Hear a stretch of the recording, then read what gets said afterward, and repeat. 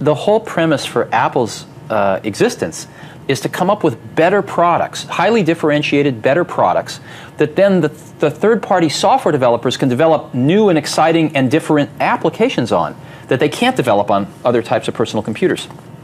And if Apple gives that away by giving away their future system software, then I'm not sure that the market needs Apple. So my whole question in this is, what is Apple's differentiation if this is successful? And if it's not successful, what is Apple's innovation which is going to propel it through the 90s like Macintosh did through the 80s? I'm not sure. I'm sure that there are a bunch of bright people there, and I'm sure they have some good ideas. They stopped sending me their management reports a while ago. So.